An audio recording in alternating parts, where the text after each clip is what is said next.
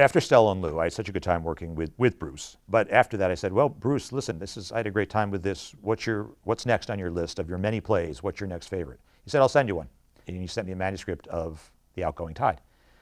And I read it, and I laughed, and I laughed, and at the end, I was weeping. And I thought, any play that can make me do that, make me care that much, that it could get under my skin that much, that's what I want to go. That's what I want from the theater when I go. And instantaneously, I put it into the season and decided I was going to direct it. The history of this particular family is revealed throughout the play. They have a lot of conflict in this family. Some of it is really funny, and some of it is really tough. The play is based really 100% on love, with all the fights and all the bickering and but there is love underneath everything, and that's what finally gets you.